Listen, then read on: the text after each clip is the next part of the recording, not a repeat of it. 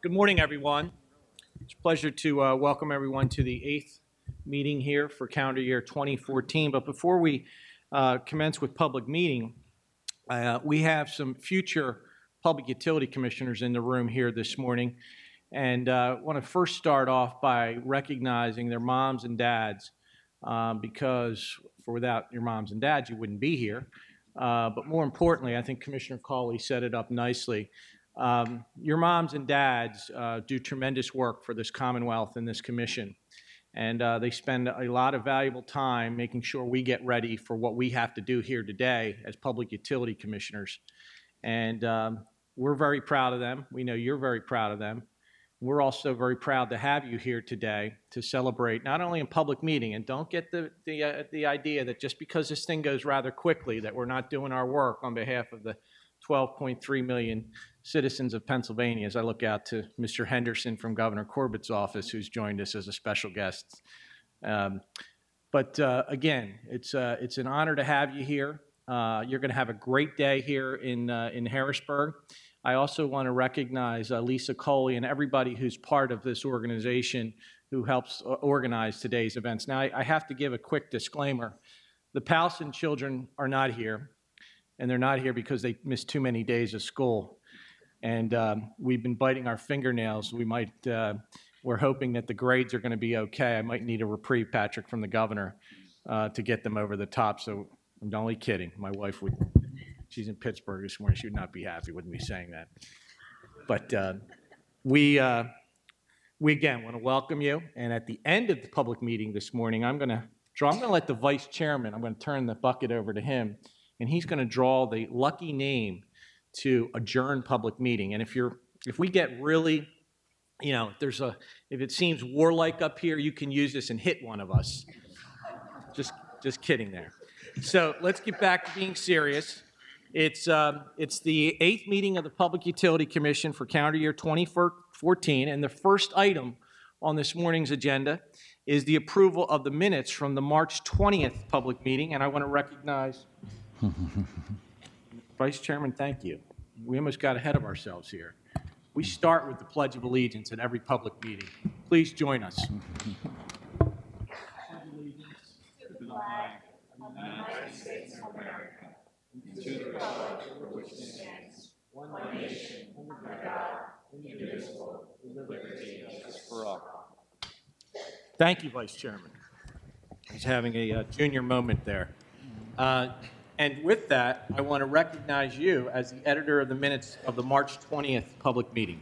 Thank you, Mr. Chairman. I have reviewed the minutes of our March 20th, 2014 public meeting, and I move that they be approved as presented. Second. Any discussion? Any objections? Hearing none, the minutes are approved as submitted. It's a pleasure to welcome to the podium to begin our public meeting Ms. Cheryl Walker Davis. Good morning, Cheryl. Good morning, Mr. Chairman. Good morning, Commissioners. Good morning. Good morning. May it please this honorable commission, we would note for the children that on the various pages of the agenda are different cases that come before the commission and the recommendations of different commission bureaus with regard to those cases. And so what we're recommending is that the commission adopt the bureau recommendations pertaining to the various matters that come before the commission. With that having been said, we'll start with matters on behalf of the Bureau of Audits. It is recommended that the commission adopt the Bureau of Audit's recommendation with regard to the release of audit reports for UGI Utilities Inc. Gas Division and UGI Utilities Electric Division, the first 3 items on page 3. So moved. Second. Any discussion? Any objections? Hearing none, the motion passes unanimously. That was the first 3 items on page 1. With regard to the last item on page 1, pertaining to the management efficiency investigation of Equitable Gas Company, we recommend the adoption of the staff report, of the staff recommendation to release that report, as well as the implementation plan, noting the joint statement of you, Mr. Chairman, and Commissioner Cawley. So moved. Second. I'd like to recognize Commissioner Cawley for purposes of our joint statement here this morning. Commissioner Cawley. Thank you, Chairman. On behalf of you and myself, I make this statement regarding this management efficiency investigation of Equitable Gas Company's progress in implementing 18 of original 72 recommendations.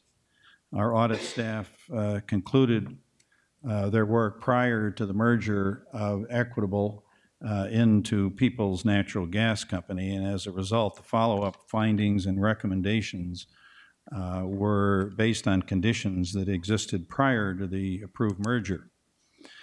The audit staff found that Equitable Gas Company has effectively or substantially implemented 10 of the 18 recommendations that were reviewed and has taken action on 7 of the remaining items, and only 1 item remains outstanding.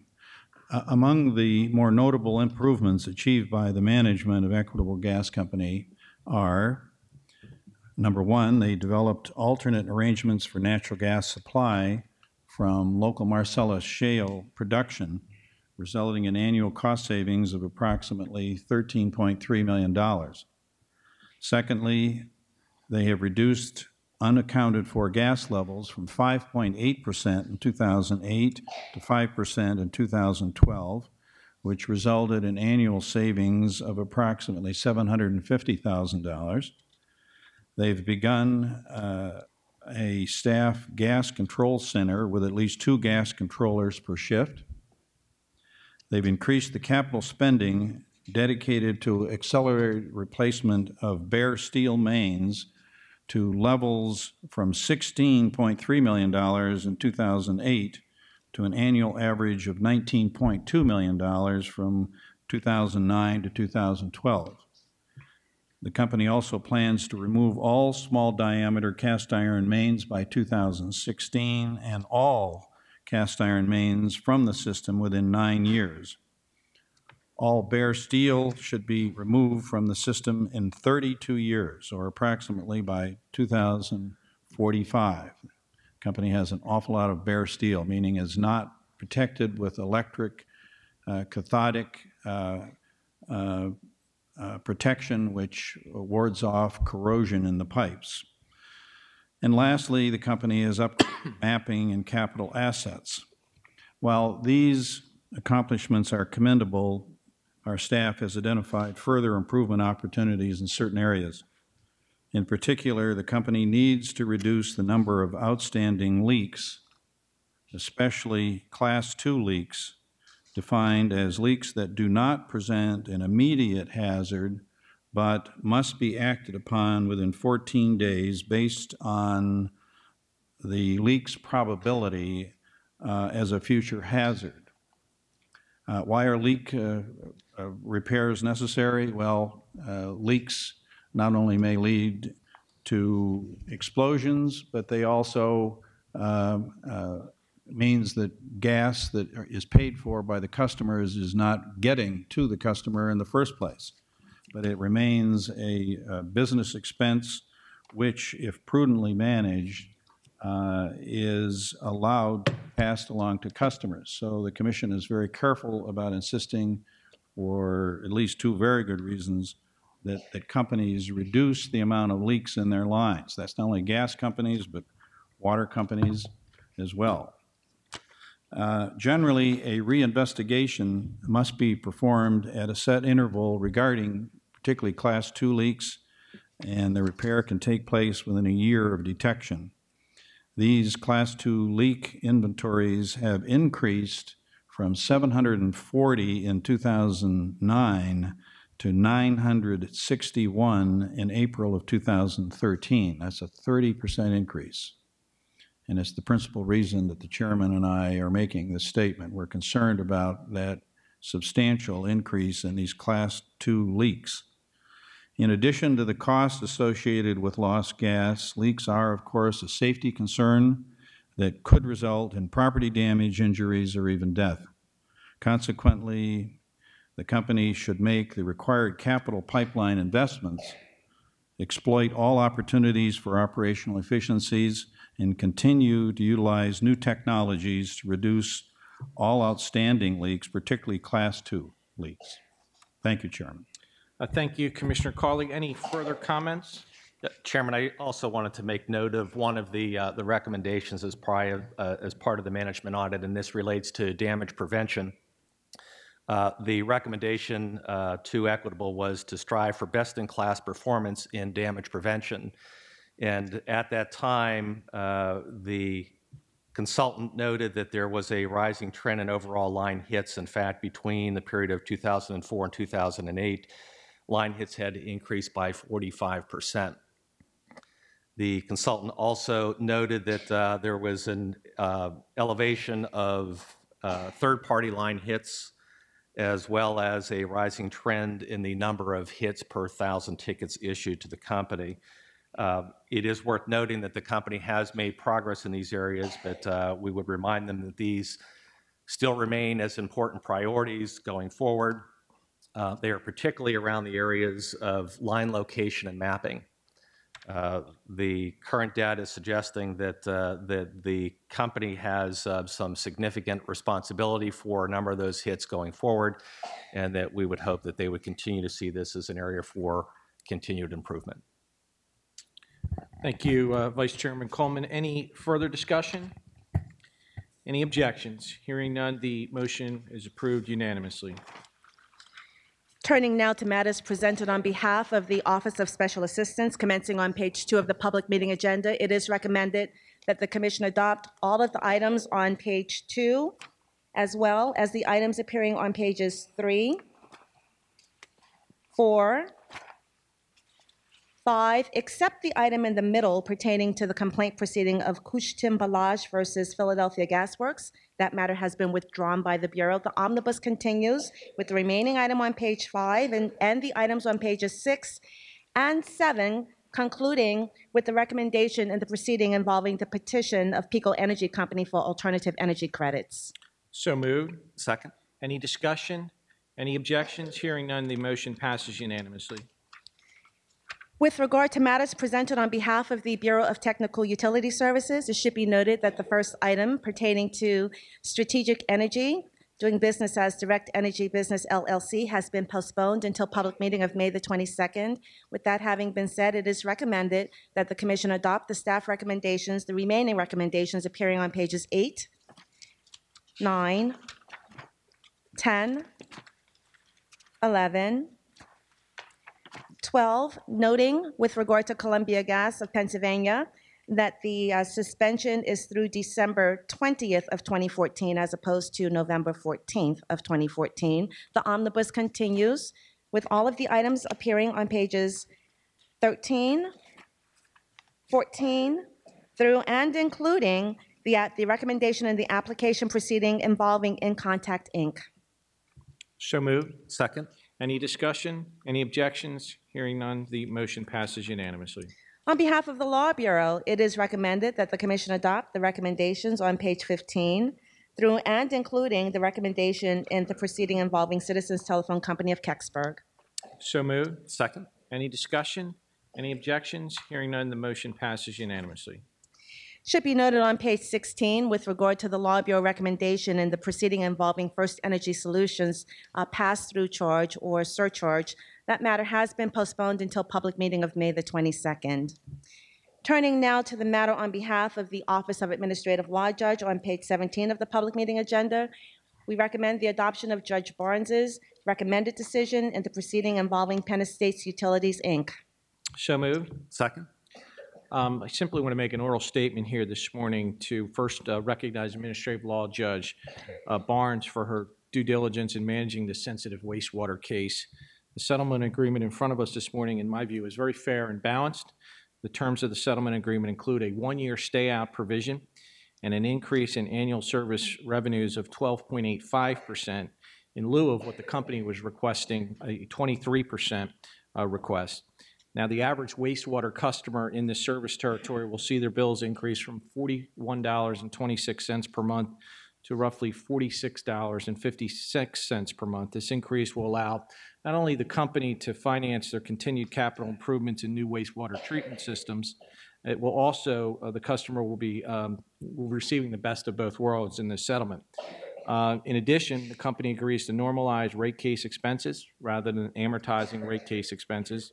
And again, upon my review, I believe that the settlement is in the public interest here this morning.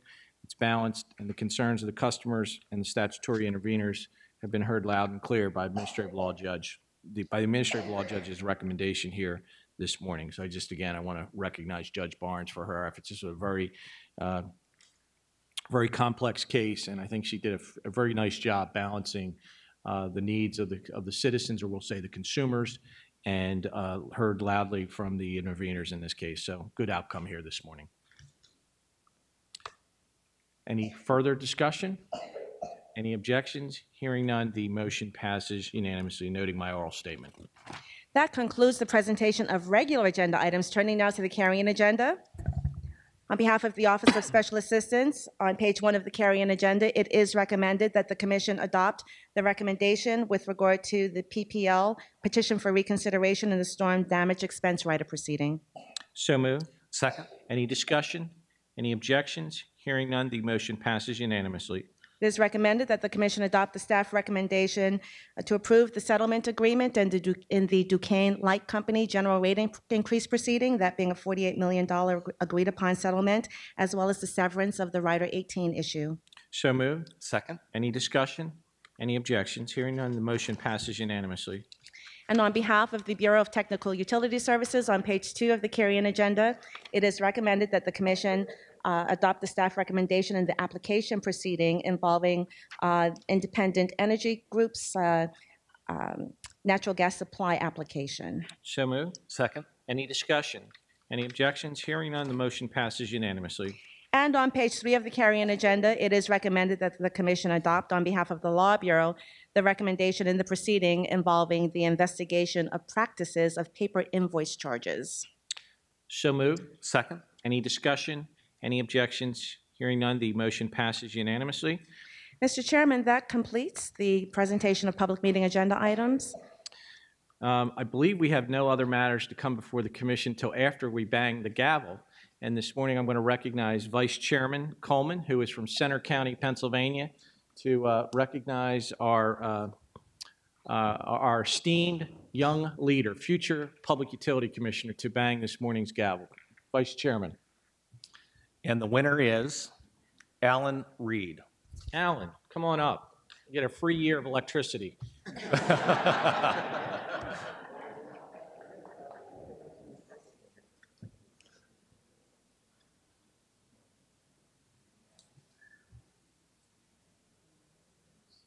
Ready?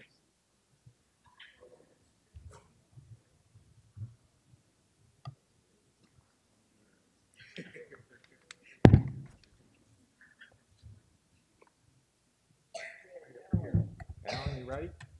Okay. Don't hit me. Hit the wall. You can hit him really hard. Well done. Thank you. For a moment there, I thought it was Speaker Smith banging a gavel.